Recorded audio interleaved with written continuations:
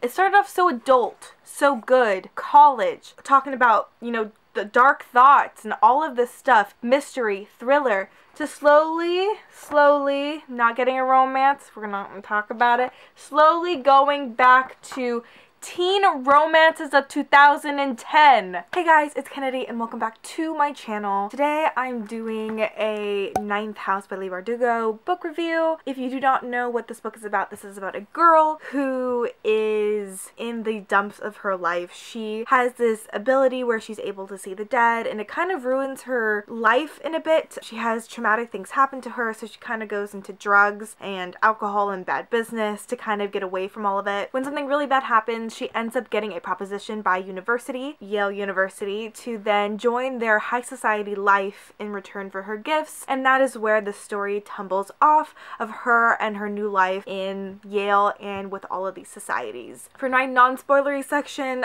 I just read it, like literally just finished it, and I still don't know and can comprehend how I feel about it. Personally, I think there wasn't enough character development, and I didn't really like the style of the layout of how it was written. It was written beautifully, but the layout of how the story, beginning, middle, and end went, I'm not all that thrilled about. I'm also not thrilled about where it left off, and I don't necessarily care about the main character, but I care about the other technically main character, and it's kind of getting a 2.53 stars for me. I think the only reason why I got through kind of the boring middle portion is because this is a library book, as you can see, and I have to give it back today, and I was only halfway through it, less than halfway through it by last night, so I had to finish it all pretty much today, and that's the only reason that pushed me to get through it fast, because I had to return it fast. So I think it's gonna get maybe a 3 stars if I'm rounding up. I like the idea. The beginning was pretty interesting because I didn't know exactly the world and what was going on. Just wish the story had a different timeline wise, because I feel like the timeline should have been different. If you're looking for something dark, but it does have a trigger warning for sexual assault, if that is one of your triggers, please do not read this book or go in with that knowledge. It does have some of that in it. But if you're looking for something dark with, and you like ghosts and magical realism type books, this is probably for you. And if you don't mind a slow pace and not as much payoff in the end, but are willing to wait for books, like, this is definitely a book for you. While I don't mind a slow pace and payoff, I don't think it just wasn't the payoff I was looking for personally. So I've read the Six of Crows duology by her, and I absolutely love that duology. I did compare a little bit of at least the character development to that book, and it does not even compare. I have not read the full Shadow and Bone trilogy, so I don't know all of her works, but comparing it to that duology, I do believe I like that duology better. However, I am intrigued by this book and will continue on with her next book in this series because I am intrigued on what happens. Other than that, the next part will be spoilery, so if you want your spoilery thoughts or have read the book, continue on watching. Okay people, I'm gonna put this beautiful cover down and talk about the book. She is an addict and she finally gets off of being an addict, which I didn't mind. I don't mind a problematic character. Alex Stern, her name's Galaxy. My favorite character by far was Darlington, though I'm not sold on the name Darlington.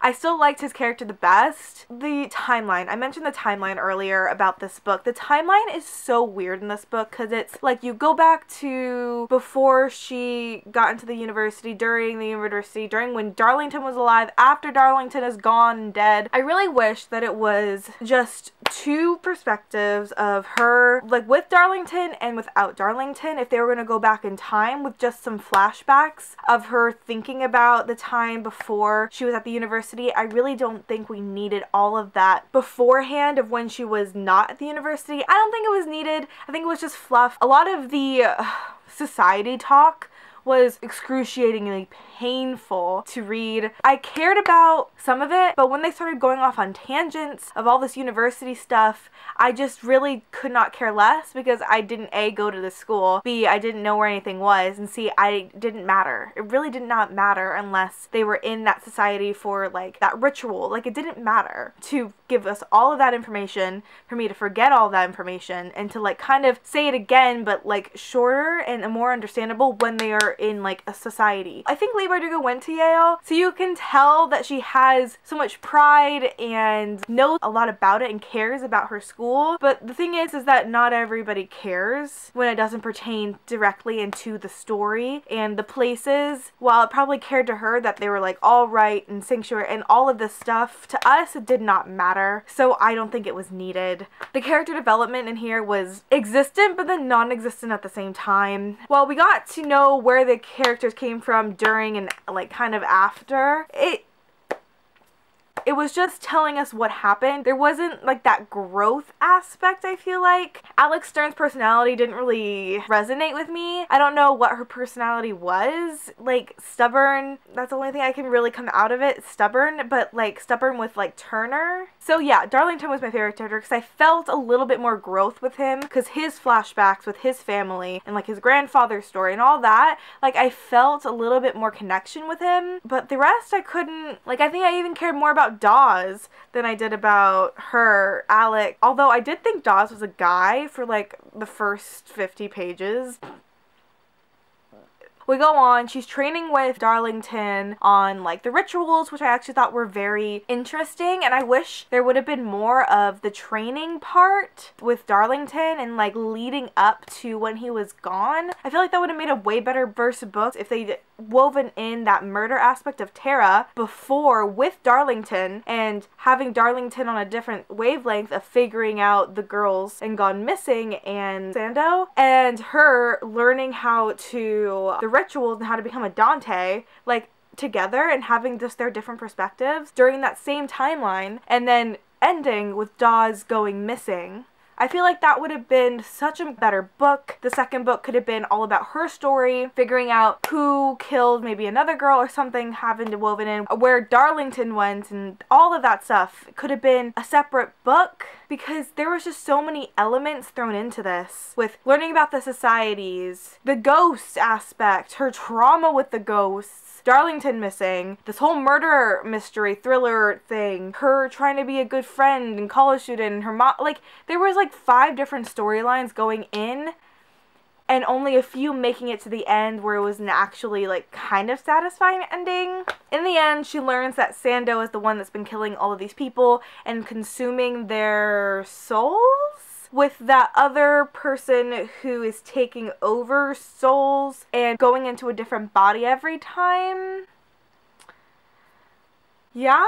Am I right? I don't know. I read it so fast that it's one of those things where it's like, when the ending scene was happening, I was kind of just like, wait, I'm so confused. The sexual assault part, that chapter with it, I was reading it at work and I was like, ooh, probably need to take a second, because it was just so awful and horrifying. Although I don't know why her being, it's just one of those things where it's like, was it needed within the course of the story? Because she could have been afraid of the ghosts without having that underlining of sexual assault, but I get it, whatever. I don't know what else to say. It was just okay. The characters were okay. The main thing I liked about it was the ritual part, which they do go into a little bit, but is there a romance between Alex and Darlington, or is Dawes in love with Darlington? I was kind of just hoping for a little beacon of romance, of hope between Darlington and Alex before he died, and there was a teensy bit of like him going into that society and looking in that mirror and the mist, and he like had all these like sexual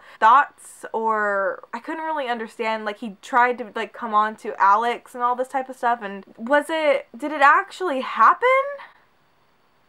Like, the whole thing just confuses me, and I would love to have gotten more of an explanation instead of just saying like, oh, magic and societies, this is why you need to be careful. It's like, can you tell me and lay it out exactly how it happened and how to not have it happen again, so that I know for my future, like, I just wish there was more explanation. And that was like the most interesting parts, is when they were going off to these different societies and like being that protocol person for all of these rituals. I just like would have liked more of a layout, but not in the info dumpy way that she was doing it, because she was doing all of this info dumping. I would have rather have like seen like maybe there's like a month where all of these societies had to do a ritual and they were going to each one. And I know it was kind of like that, but it was kind of like spread out and sporadic of like when they went to the ritual stuff in the flashbacks in between and lining with the other ones. Like I said, I think my big problem with this book was the timeline. The timeline would have been better. The character development would have been better. I think the romance, if there is a romance, would have been so much more outlined. It would have been like that slow burn, and right now it's just a burn.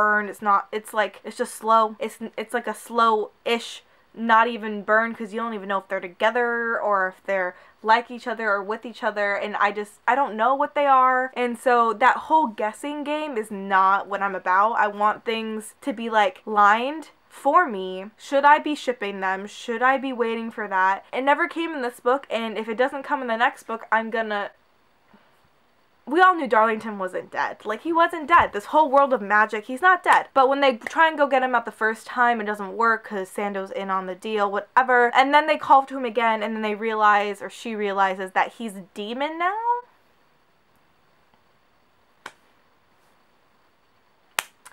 This is where, when I said that these timelines came into fruition and some of them weren't as satisfying, that one was definitely not satisfying. And the last freaking line she says, I will read it to you. The last line she says is, and I quote, "So," she said, as the wind picked up, shaking the new leaves on their branches, moaning over the gravestones like a mourner lost to grief.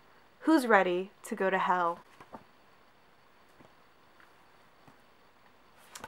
I think I was just flashed back to early 2010s during all of the vampire ghost love stories I've ever read. It started off so adult, so good, college, talking about, you know, the dark thoughts and all of this stuff, mystery, thriller, to slowly, not getting a romance, we're gonna talk about it, slowly going back to teen romances of 2010.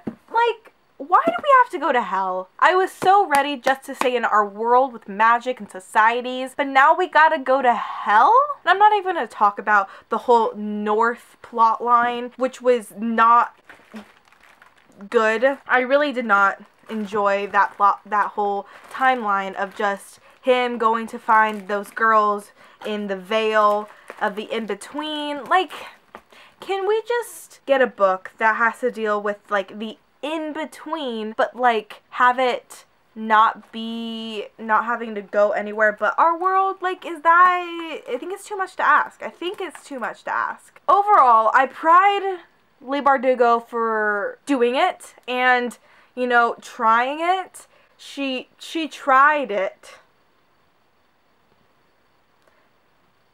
Can't really fault her for that. She tried it. Did it land? For some people, I think so. For others, will I continue on? Yes. Why? Because I'm trash, and if the first book has such a beautiful cover, I only assume the second book will have a beautiful cover. So, also, Darlington's my favorite character, and he's probably going to be in the next book as a demon.